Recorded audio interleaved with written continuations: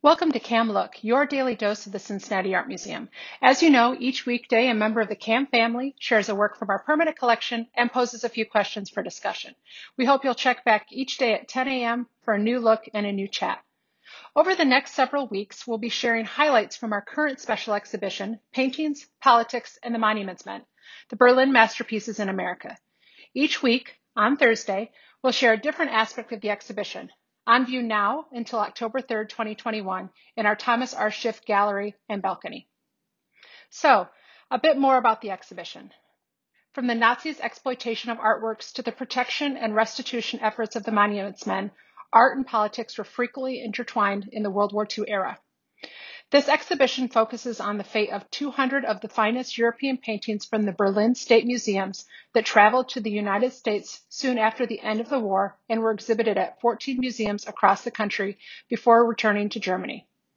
Longtime Cincinnatian and supporter of the arts, Captain Walter Farmer led the Monuments Men's protest against the painting's controversial transfer from Germany.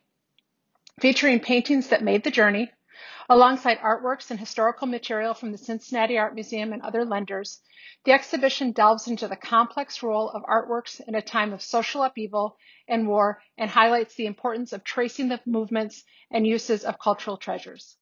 Today, Peter Bell, our curator of European painting, sculpture, and drawing, will be sharing Section 2, the Berlin Masterpieces in America. In November 1945, the Berlin 202, 200 paintings from the Kaiser Friedrich Museum and 2 from the Alte Nationalgalerie were shipped from the American zone in Germany to Washington, D.C. by military transport. They included works by some of the most famous Old Masters, including Botticelli, Jan van Eyck, Titian, Rembrandt, and Rubens. For 2 years, the works were stored at the National Gallery of Art.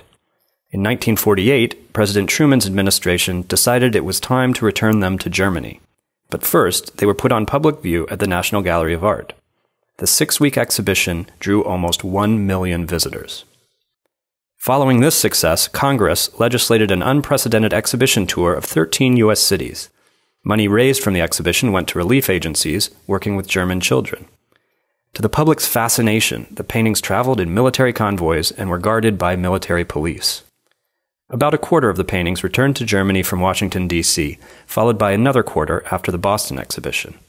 Across the country, masterpieces from the Berlin museums became one of the first blockbuster exhibitions, drawing another 1.4 million visitors to regional museums to see the paintings from abroad.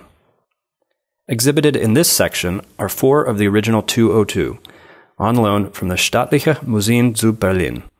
Alongside them are works from the Cincinnati Art Museum by artists included in the 202, offering a sense of the breadth, significance, and impact of the 1948-49 exhibition.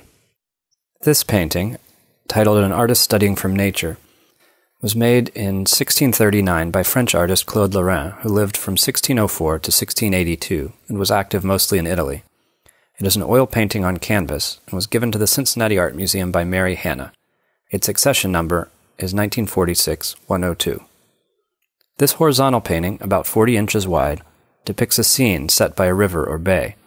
The blue sky fades to pink as if the sun has just begun to set. A large tree in the center bisects the painting's middle and backgrounds. To the left is a body of water with hills on the far shore, and a docked sailboat closer to us is being unloaded. To the right stands a stone fortress with 2 tall towers, and ship's masts rising just beyond. In the foreground, groups of figures and pack animals move along a road that crosses the painting leading to the castle. To the right, a group of 3 men sit by the road near fragments of ancient architecture. 2 converse and gesture toward the water, while the third sketches the landscape.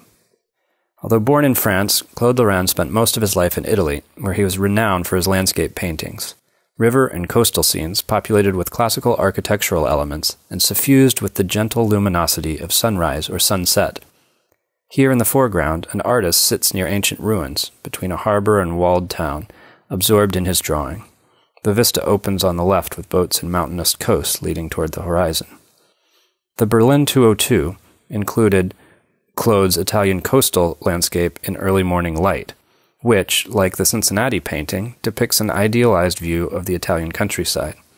That painting, and 2 works by Nicolas Poussin, vividly illustrated the Arcadian pastoral tradition of landscape painting in the 17th century.